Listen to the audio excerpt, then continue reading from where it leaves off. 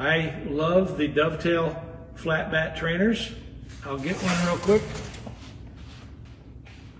These flat bat trainers, if you can see, it's flat on the sides here. The roundness of the barrel's been cut off, and you're supposed to hit it on what I call the edge. And you can see they've started putting a note on their bat. You must hit the ball here. So what happens is, when you do it properly, and you swing from, you snap the bat back here, that mark, see that white dot? That comes through properly when I do it from behind the corner. And I don't let my weight shift. Let my weight shift and then I swing. Oops, where's the white dot?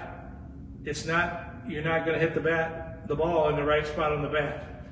So the snap and tilt from behind the corner, give you this angle here. When I snap and tilt my bat right there, that white dot is in the path of the ball. When I don't do that, hold the bat exactly the same, but kind of get pushy with it, you can't see the white dot. I like the dovetail flat bat trainer.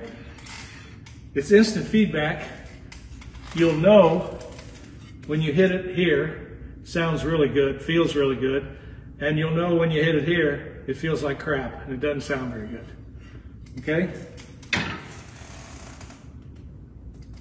I posted a video of me trying to stretch and not get stuck on the back side in this group. Could you look at that?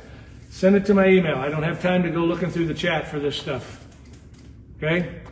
On an outside pitch, at what point of the swing should the hands actually go out to get it? Well, that has a lot to do with your timing. If your timing is really good, you don't really have to let the hands out much, because,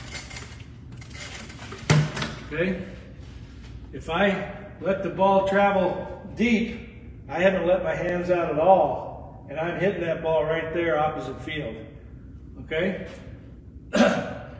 If a pitch is really, really low and outside, I might have to let my arms out to get the barrel that low. But if I'm a little early, I might also have to let my hands out. Like I was ready, I'm doing it right, but the ball isn't there yet. I might hit the ball out front. I might have to push them out there. The feeling should be, hit the ball at 6 o'clock. 6 o'clock is right here.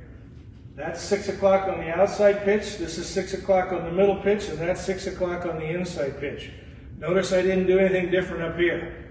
6 o'clock, and everything stays the same up there, upstairs.